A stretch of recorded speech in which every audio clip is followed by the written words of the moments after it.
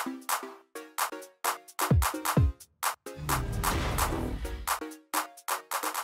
guys and girls, how you doing, how you been, and welcome back to the channel for some more Warzone glitches. New map, new glitches, and I've got a little glitch spot for you here guys. I just want to say that I've not uploaded in the last couple of days as not much is going on with new glitches and so on. I've been searching and there isn't much at all. Also there is a infinity gas mask glitch that is meant to be going around. I spent the majority of the day yesterday trying to do it with no luck.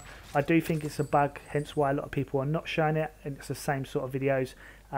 There's no tutorial or no way of showing you how to do it. I just think it's just a general in-game bug, but we will see. Any more news on it or anything, I will let you guys know.